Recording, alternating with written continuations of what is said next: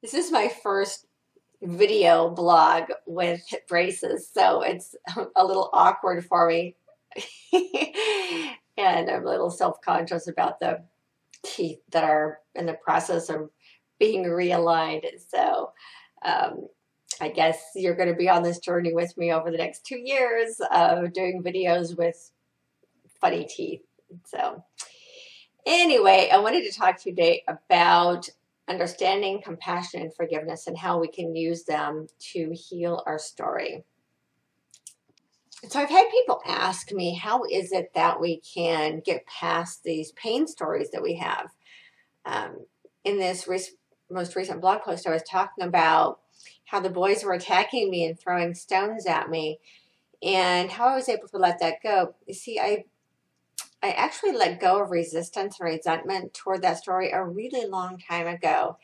And that was through this understanding and compassion for those little boys that I was able to let it go.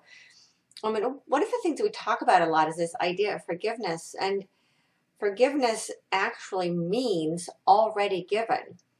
And the way that this is possible is that when we look at a circumstance through the eyes of understanding and through the eyes of compassion, we can start to see how forgiveness really becomes a given. I talk about this a lot in my book, Transcending Fear, and I wrote the book Transcending Fear really to be able to share practical principles for how to heal your life and how to uh, transcend some of those fear-based beliefs so that you can create a life that you love. And really, it was my own healing journey, my own journey of trying to understand where my blocks were.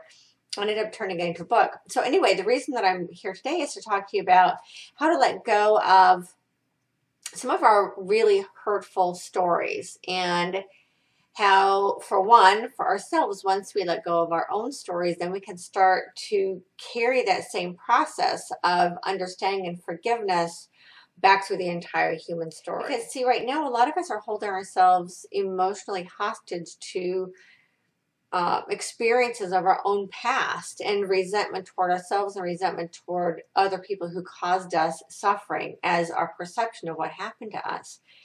And in the same token, that's also happening globally, what's happening as far as pain and suffering with other people. And we've even used that as a way to hold on to againstness toward our experiences in the past as a collective.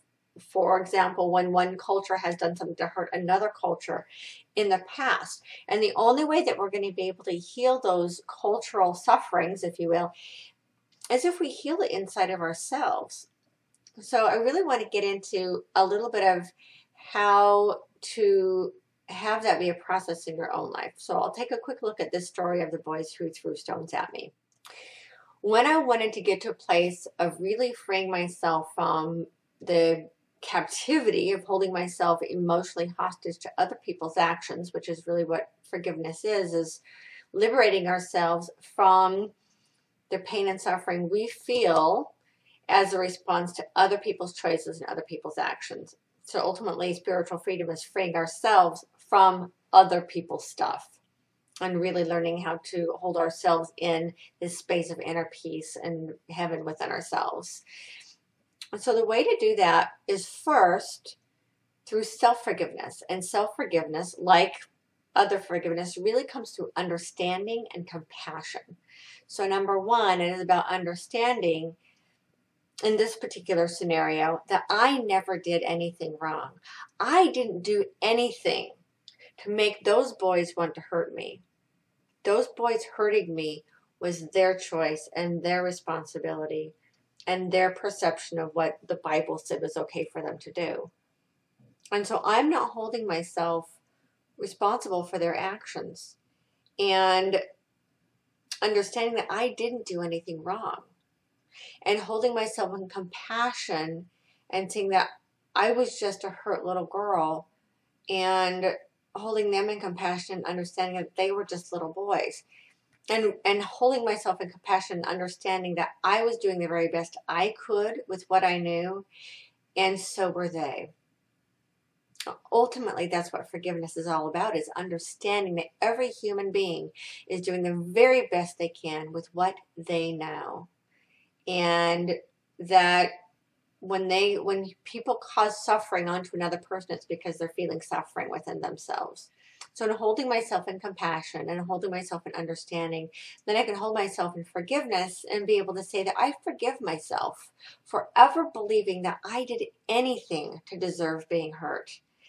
I forgive myself for ever believing that I did anything wrong. And I forgive myself for believing that any girl deserves to suffer for something that she did that causes boys or causes men to act harmfully against her and against myself. See, ultimately, this isn't my story. This is every story of every woman that has ever been affected and harmed by the masculine, and us taking ownership of their choices and their actions. This is about all of us learning to forgive our own stories and learning how to forgive the collective story so that we as humanity can move forward. This is about taking and applying this understanding of self-love, self-compassion, self-understanding, and self-forgiveness, applying it to ourselves, and then also taking that and applying it to the human story as a whole. I hope that helps. It certainly has made an impact in my life, my ability to release and let go of the suffering that I had once attached to some of these really painful stories in my past. And until next time, mwah.